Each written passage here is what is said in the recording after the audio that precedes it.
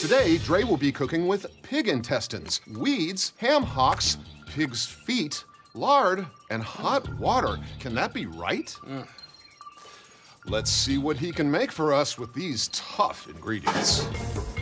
During slavery, black people were lucky if we got the worst parts of the pig, the toughest greens, or even leftover cornmeal. We also had to figure out how to make it taste good.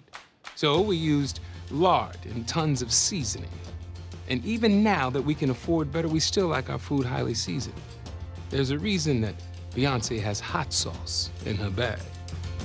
So I've made collard greens with ham hock, hot water cornbread, and fried chitterlings. Well, that actually looks amazing. You made this from those ingredients? Yes, I did. Dre, you've been chopped, but don't ever stop chasing your dreams.